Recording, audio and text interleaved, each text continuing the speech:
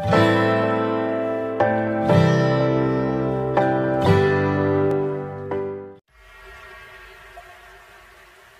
Friends, welcome to Saranya kitchen. இன்றைக்கி நம்ம வந்து எல்லாரோடைய ஃபேவரட்டான கோல்டு காஃபி ரெசிபி பண்ண போகிறோம்.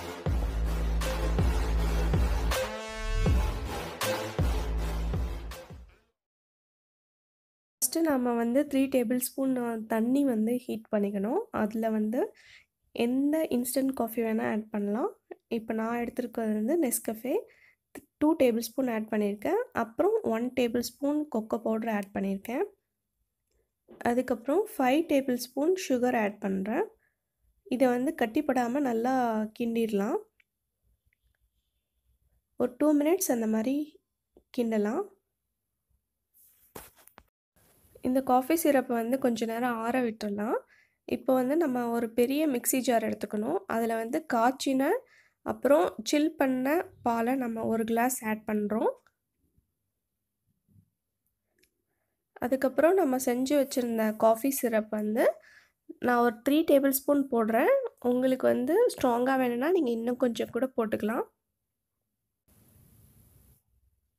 இந்த சிரப்பை வந்து நம்ம ஃப்ரிட்ஜில் வச்சு ஒரு நாள் வரைக்கும் யூஸ் பண்ணலாம்.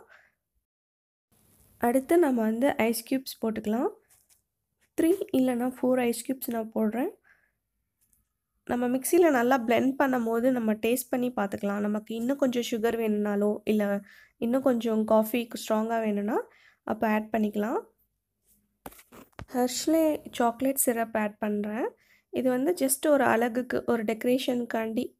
இது வேணும்னா ஆட் பண்ணிக்கலாம், இல்லைனாலும் ஓகே. இப்போ நம்ம நல்லா பிளெண்ட் பண்ணி வச்சுருக்கோம். நல்லா க்ரீம் மாதிரி மேலே லேயர் வர வரைக்கும் பிளெண்ட் பண்ணியிருக்கோம். அந்த கோல்ட் காஃபியை வந்து நம்ம ஒரு கிளாஸ்க்கு மாற்றி சர்வ் பண்ண போகிறோம்.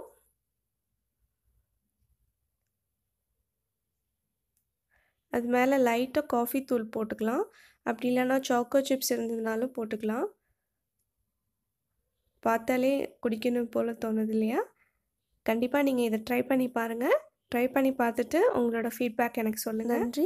இந்த வீடியோ உங்களுக்கு பிடிச்சிருந்ததுன்னா லைக் பண்ணுங்கள், ஷேர் பண்ணுங்கள் அண்ட் மறக்காமல் சப்ஸ்கிரைப் பண்ணுங்கள்.